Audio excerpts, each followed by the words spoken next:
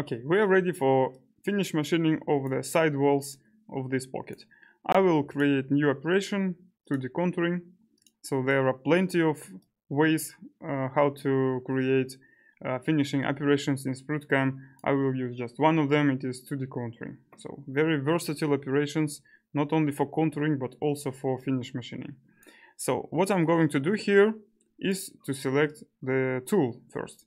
So as you can see, SprutCAM has chosen 5mm cylindrical mill, which is okay for me. So the tool chosen by default is okay. So next I need to select job assignment. So I go to job assignment. First of all, I'm going to select bottom level and top level using those surfaces and the contour itself. So I double click on this contour and press curve. So and calculate the toolpath. So what we can see here is the toolpath, but we don't have leads in and leads out. As you can see, the toolpath is going downwards here, and it is not okay. So in order to make lead in and lead out in 2D contouring, you don't need to go to leads and links folder.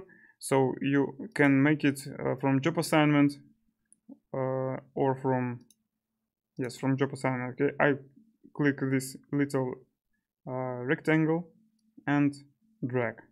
So here are the lead in and lead out, for example, like this. After that, I need to recalculate the toolpath, and I can see that lead in and lead out are applied for my toolpath. Okay, that's it. And now we will go to simulation and check roughing waterline and hole machining, roughing waterline, and 2D contouring. So I select hole machining and press run.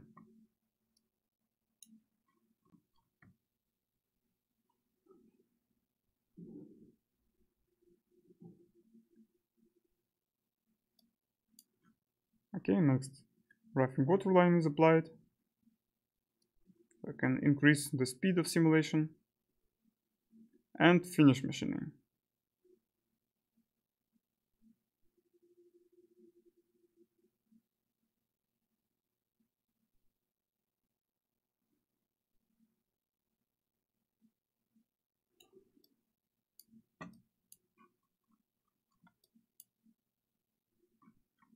That's it.